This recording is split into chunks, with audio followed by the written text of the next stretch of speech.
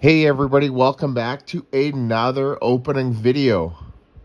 If you've seen last weekend's video where we opened a Zeraora VStar VMax box, you probably could have predicted this weekend's opening, which is a Deoxys VMax VStar box.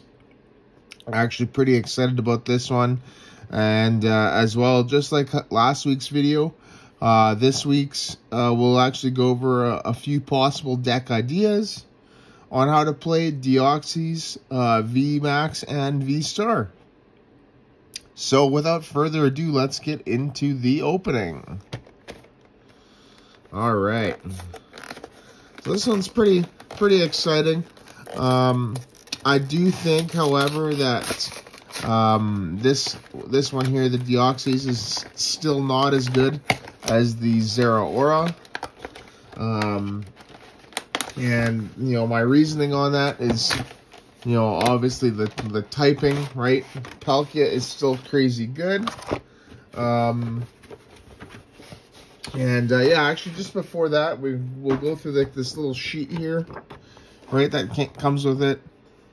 It shows how to upgrade it, right? You probably want to get the battle deck here with an extra a V, right? Because you got two, you got a V-Star and a V-Max in this box, but only one V. So if you get another V, it's better.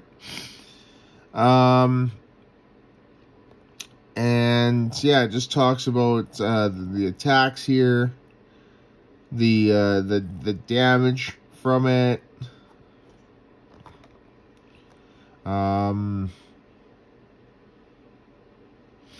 Talks about getting a couple copies of Balto and Claydol, which I believe are, pardon me, no, removing the Balto and the Claydol from the battle deck for the Deoxys VMax and VStar. It also talks about the Gardevoir's Shining Arcana ability to get more energy into play. So that's a possibility. Personally, I would just forgo this, as the options that I'll give are probably going to be a lot better. So this is what we get here. All right, we got the 3 cards. Let's get rid of this.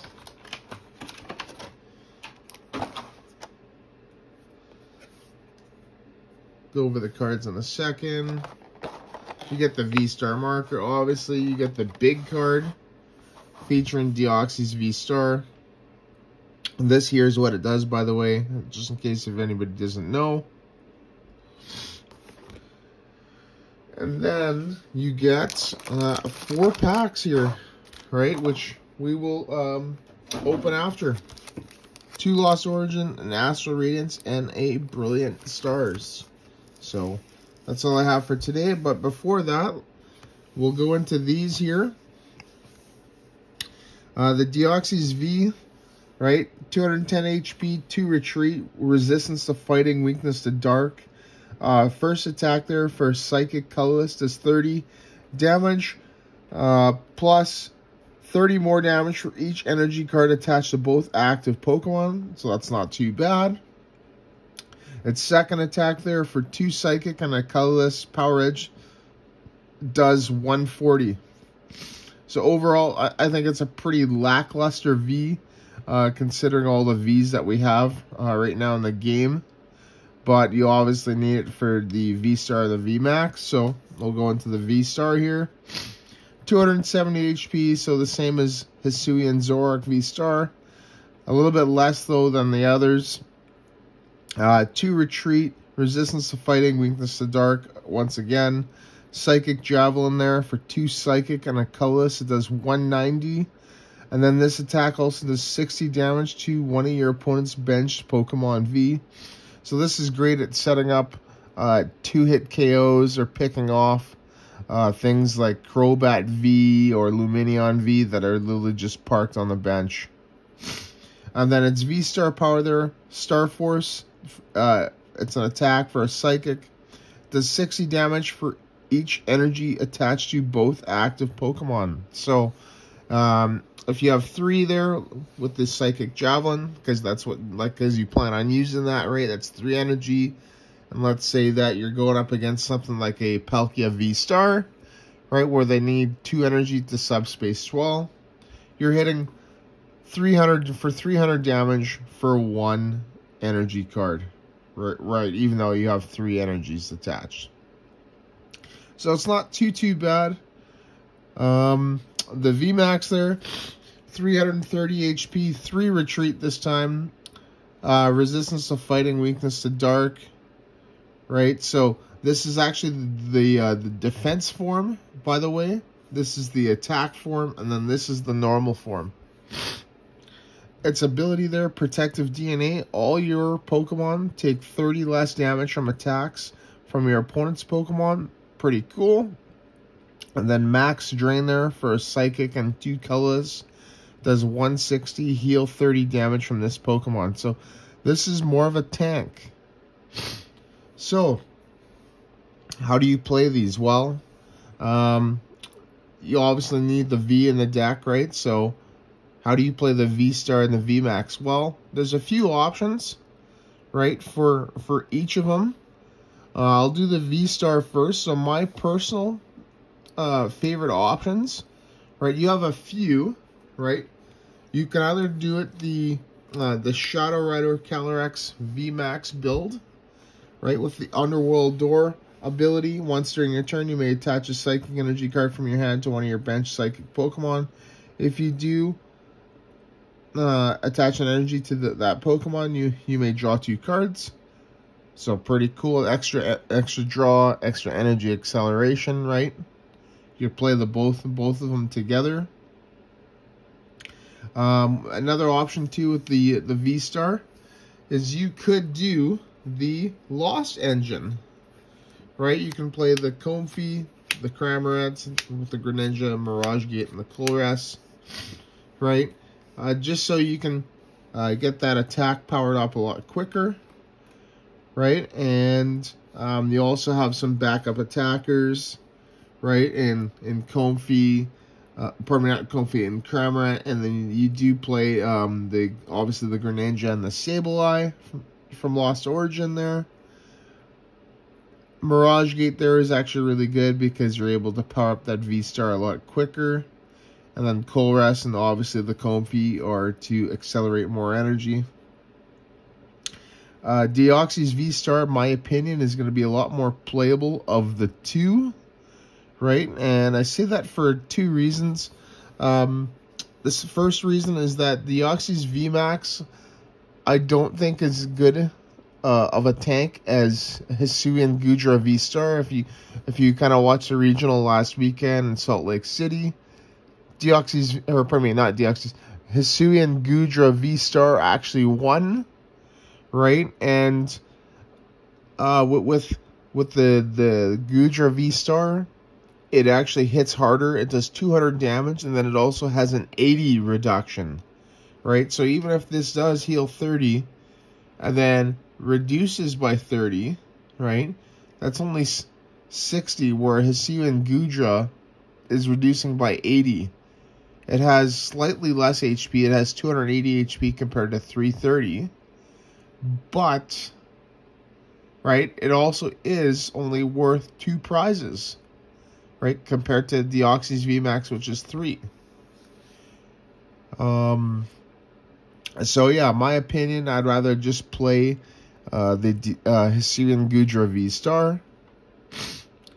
And, you know, if you wanted to play it, you can probably do, you know, some sort of Hyper Potion, Radiant Gardevoir type of build, right? You can even perhaps pair it with Shadow Rider, Calyrex VMAX, or the Lasso engine, as I've shown here. So either or works. But yeah, these are probably my 2 personal favorite options for the V-Star and the VMAX.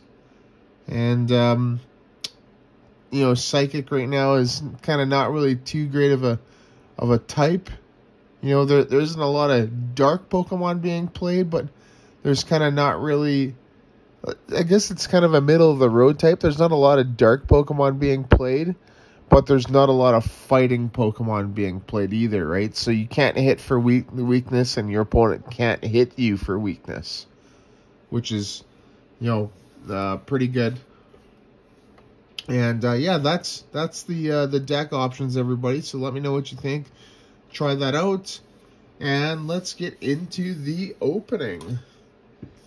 So actually, I am going to be using this code card as well, so obviously, because it's pretty cool. But yeah, we got 4 packs here.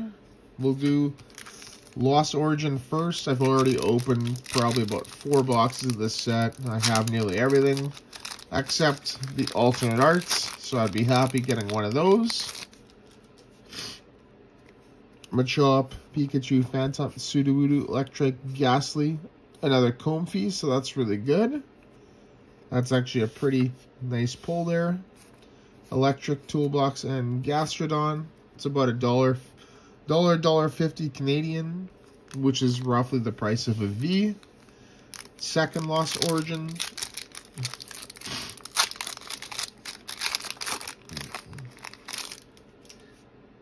Same thing. Feelings, Poliwag. Oh, another Sableye. So that's really good. Actually, that's another really nice pull. And a Holo Trevenant. So I actually don't have that either. So a couple Lost Zone parts there, which is nice.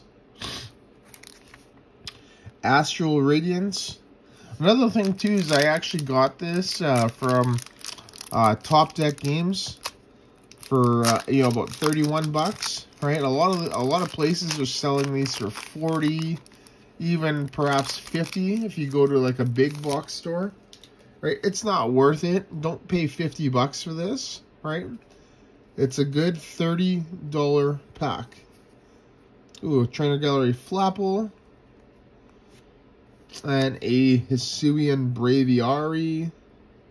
Pretty neat. Nothing there. So not really any crazy hits out of the box. You did get a couple Lost Zone pieces, but hopefully this last pack will do it. And it's a pack of Brilliant, so let's go. Still haven't pulled any alternate arts out of this set.